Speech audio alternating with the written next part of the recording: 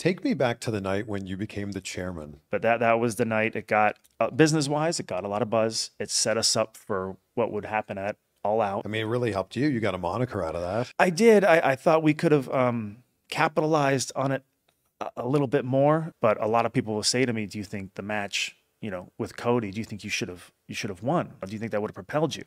That's not the match. No. I'm a big believer in when the good guy and the bad guy are having battles, it's okay for the heel to win a few battles here and there, as long as the babyface wins the war. That was our babyface winning the war.